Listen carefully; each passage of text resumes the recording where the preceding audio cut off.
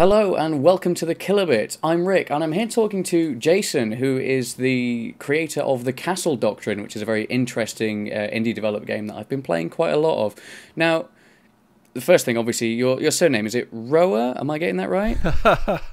I don't know how to even pronounce. It's a German name. I don't even know how to pronounce it. So we've just Americanized it to roar, like a lion. Okay, well, Jason Rohrer. Like just roar, like one syllable. Ah, brilliant. Right, now for anyone who's not played this game, I think I've managed to just describe it in layman's terms as best as, it's kind of a tower defense-y thing, almost, but with some interesting twists. The game is set in 1991, I believe. Yeah, that's correct. Yep. And you're playing as a guy who's down on his luck and trying to defend his family. You do this by building defenses around your safe, which contains your meager belongings. That's right. And then you rob people and steal their belongings. Right. No, so if you want to go further with the tower defense metaphor, it's like a tower defense game where other players are the creeps, which is kind of funny to call them creeps given the context. Yeah. And other players are the creeps, and there's permadeath. Yeah, I was going to say that's one of the things that really made it interesting for me is the permadeath. Now, I'm just going into the game menu here. These are all the things you can build your house defenses from. And in my experience, probably the most deadly are all these at the bottom. Pit bulls, like just horrible pit bulls. The moment you see a pit bull, I generally try and leave the house because they pretty much guarantee like heat-seeking permadeath. You guys are over in the UK there, right? Yeah. You guys don't even have pit bulls in the UK, right? We get lots of sort of angry terrier types. There's some pretty ferociously maligned dogs. I mean, most of them aren't, but we get the picture easy enough. Right. And electric floor plates as well. Now, I generally have a little bit of a panic on whenever I see electric floor plates everywhere. And as soon as I finish filling my house with pit bulls, there we go. That should do it. I'll rob another house and undoubtedly die. So when you finish defending your house, you have to make it to your safe safely to prove that it can be done. So there's always a route through. So I just did that there. It's the easiest thing in the world. My house is in no way secure, but it means I can show you somebody else's. Now, while I rob Lewis Ronald Roberts' house, why don't you tell us a little bit about your inspirations for the game? Right. So a few years ago, we kind of live this sort of starving artist lifestyle, right? Where I'm working on video games, essentially full time, my own video games, and it's bringing in a little bit of income, but not so much income, and so we kind of have been living in very cheap places for a long time, and one of the cheap places that we moved to was Las Cruces, New Mexico. This was about 4.5 years ago now. And we ended up living there for about 2.5 years before we ended up fleeing. But in Las Cruces, you may say you have dogs in the UK that are vicious or whatever, but you haven't seen anything like what they managed to breed in Las Cruces. Oh, fantastic! I mean, I think there must be some sort of hormone injections or something involved, right? Oh, right. So real big mean things. Yeah. I mean, like dogs that kind of look like small lions, right? Wow. Well, anyway, so living there and with those kinds of dogs around, it was a little unnerving, right? Because they're kept in front yards on chains, and you walk by and they snarl at you and chase you up and down along the fence as you walk by. But it didn't really come into focus for us until one of them got off a leash and ran out into the road and bit my wife. Oh. So, and we had, she was pregnant at the time with our third child, and our 1.5-year-old was on the back of her bike, and whoa. my I think a 7 or so year old child was on the back of my bike, right? So we were out for a family bike ride on a Saturday morning down to the farmer's market. The dog wasn't really even on a leash. I mean, calling it a leash is a kind of a stretch. It was on a piece of twine. So its head slipped out of the twine and it ran out into this busy road and ran right up to my wife and bit her, right? Oh, wow. So then we kind of had to really self-defense is like a philosophical question that a lot of people kind of muse about, and there's all these kind of thought experiments like, you know, if someone was doing this to you, is it okay to defend yourself, and through what means, and when is, you know, killing somebody else justified, you know, if they're about to kill you, or, you know, there's all these big philosophical questions. Yeah. But it was really brought into focus when I wasn't even defending myself in this case. I was, you know, potentially, and I failed, right? I failed to defend my spouse and my 2 small children at the time. And so it really kind of made me, you know, have to come face to face with exactly what I believed and what I was going to do next time, right? So we did end up, you know, arming ourselves. We had already been carrying pepper spray in case of dogs, but when you're on a bike and so on, pepper spray just doesn't work. It blows back in your face. Yeah. Which is one of the most important lessons in the Castle Doctrine, right? Is that security has a cost. And that's the main reason for you having to kind of reach your own vault without tools, because, you know, it makes you kind of balance your own security, right? You can't make your security so crazy and so convoluted and so Machiavellian or whatever that you can't remember how to get through it, right? I mean, and that's the reason we don't all have 25 locks on our doors, right, with 25 separate keys. Because at some point, you know, the cost of the security outweighs the amortized benefit over time at preventing people from getting in. Well, as I'm sure people just saw as I was as you were talking, I managed to get myself cornered by a pit bull, and I spent about 2 minutes dancing back and forth. Obviously, it's that peculiar kind of real-time turn-based. Every time you move, everything else moves as well. So I got to dance back and forth with the pit bull for a couple of minutes, and then everything died, and I've just reset up my house, using the pit bulls as a sort of a good lesson point, so everyone can watch that die as well. So, you know, a lot of people say, "Oh, this game is really harsh. It's, you know, it's just brutal on me. It's, you know, it's infuriating or frustrating." But the interesting thing about it is that, you know, like that situation you got yourself into with that pit bull. Yeah. It's a situation that you chose to get yourself into. Yeah.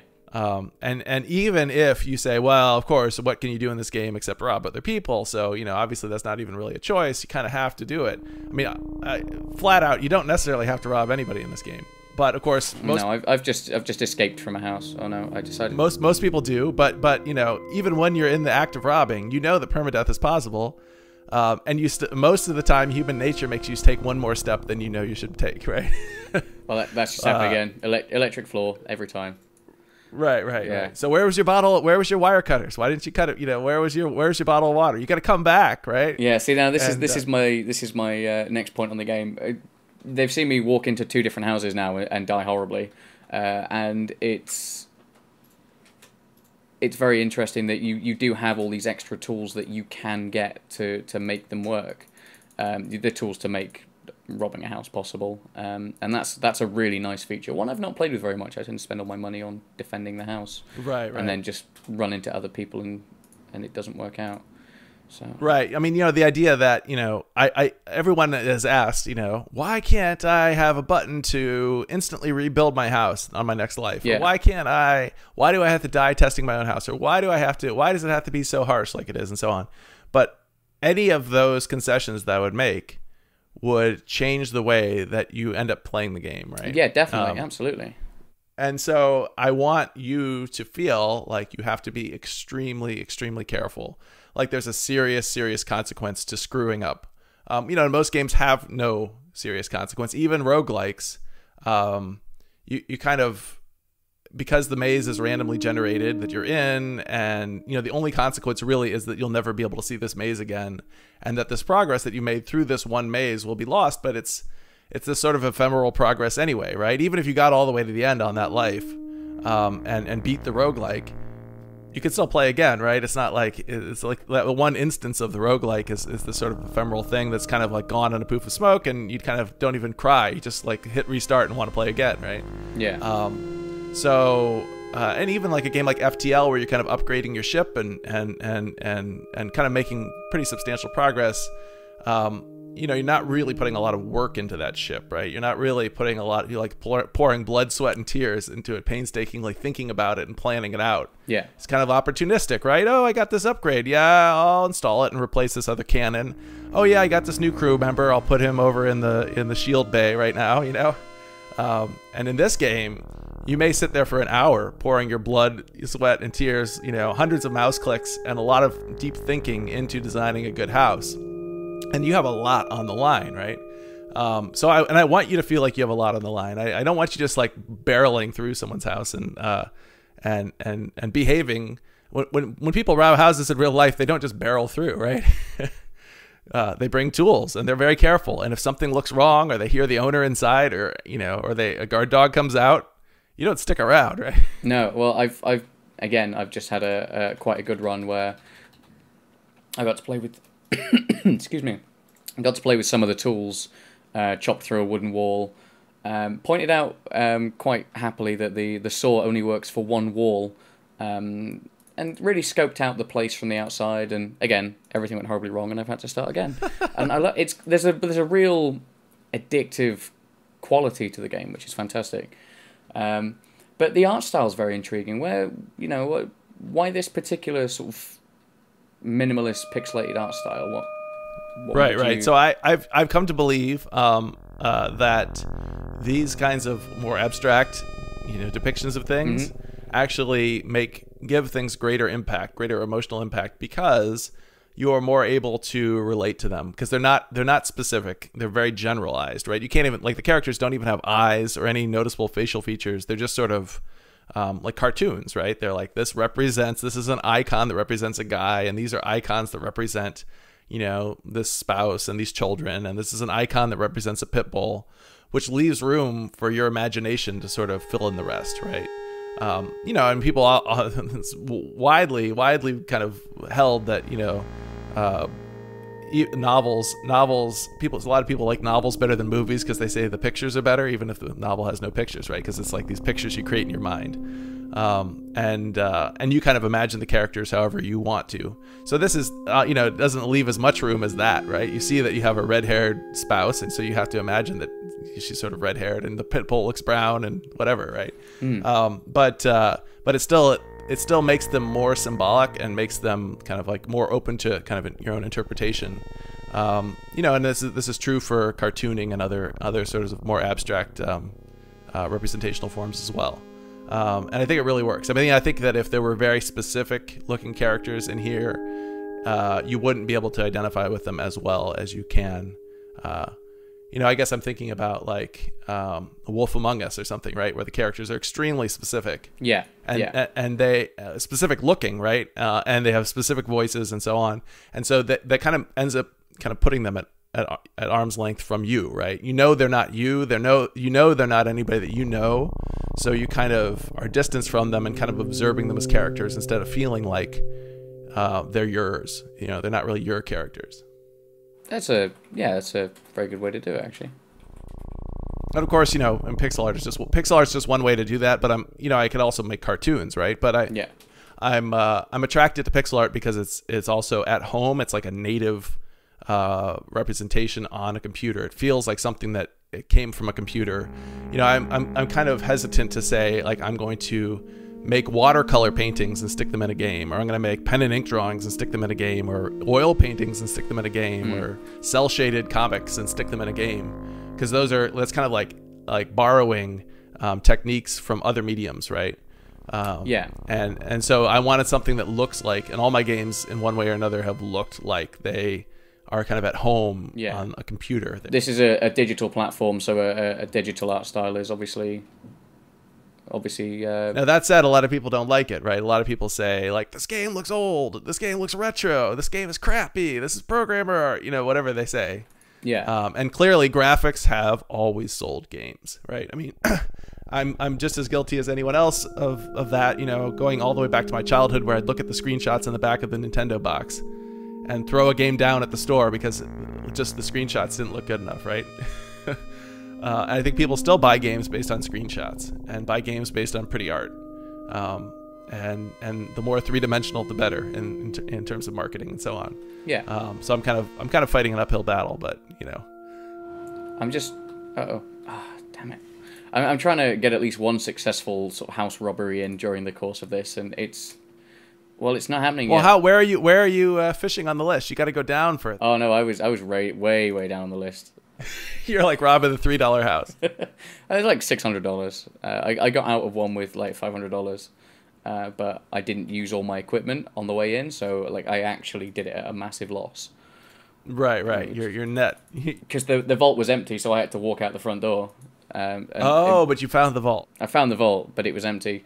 And to be fair, I only found the vault because there was somebody in before me had cut through a lot of walls. That's something I like, the fact that they're persistent. If somebody dies 3/4 of the way to the vault, you've only got 25% of the way left to go. Sorry about that. I just had a phone ring on this end. That's all right. The music's very atmospheric. It's quite...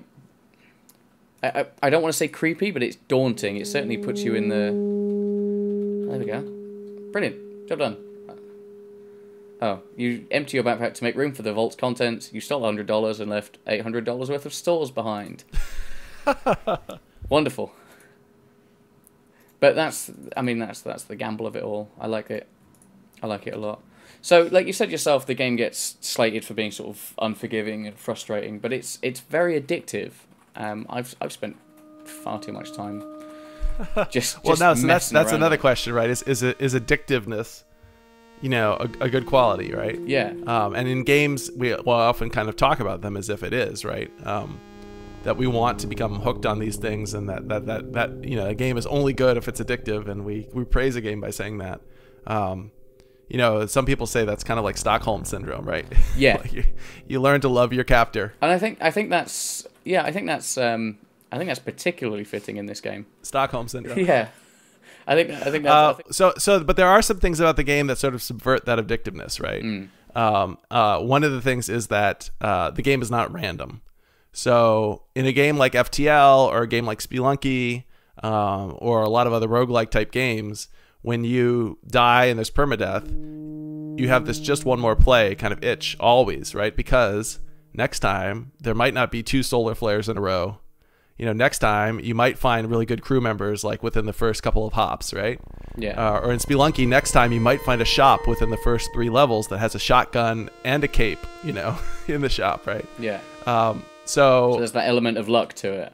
Yeah, that just one more roll, that just one more. It's like being at a casino, and after you just lost, you just want to play just one more, right? Maybe the wheel will come up, red this time instead of black, right? So in this game, you kind of, when you die, there's this tendency to rage quit, right? Because when you die, it's always your fault. It's never like, oh, that was just why did I get 2 solar flares in a row? Next time that won't happen. Yeah. It's like, next time, it's still going to be me playing, and I still haven't really learned my lesson yet, and I'm still probably going to screw up, and wow, I shouldn't have screwed up this time, and I feel really stupid. And I just lost this house that I worked for an hour on. Yeah, I've done that. I quit. But, I guess it's sort of like, I'd rather have you do that than play just one more game all night long. Yeah. Just sort of quit and say, I need to kind of regroup mentally, and then a couple days later come back and be like, okay, now I'm ready. I'm not going to make those same mistakes this time. And have it be sort of like something that doesn't destroy lives the way that certain games tend to. Well, anybody watching this is getting the chance to just watch me completely play around with more of the robbing element than the building element, because I've spent a lot of time building houses, and it rarely works out because I normally die 2 or 3 robberies in. So like I've very much adopted the mentality of my house is pretty much empty, and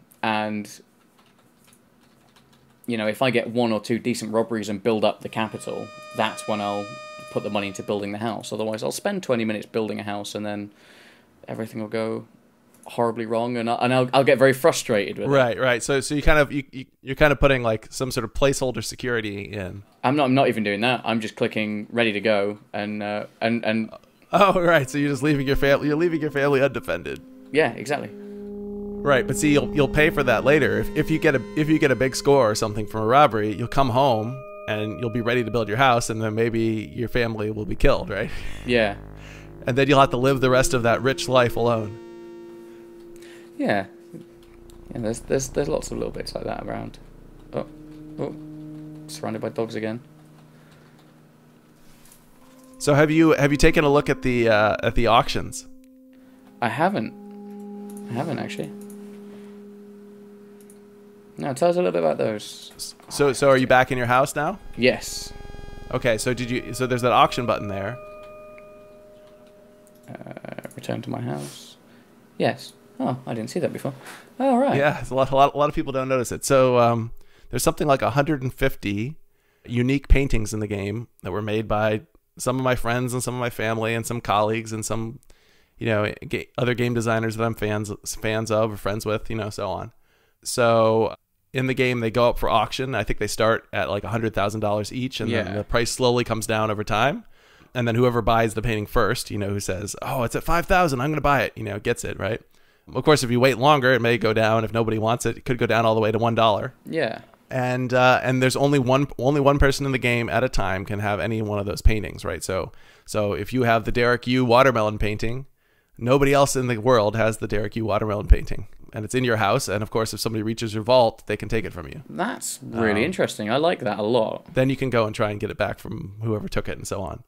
And then, when somebody finally dies who owns a painting, the painting is returned to the auction house. On auction.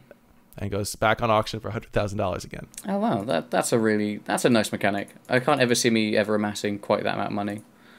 But it's... Well, you can always steal a painting from somebody. Yeah, I think that's much more likely, actually. And, some paintings, certain people, I think maybe Derek gave me like one painting, but Derek Hughes, the guy who made Spelunky, or one of the guys who made Spelunky, I should say. Some people gave me like a whole set of paintings, right? Or one of my cousins gave me like 3 different series, right? So he's got like 4 paintings in one series, 4 paintings in another series, and so there's the possibility to collect these like triptychs or. Yeah.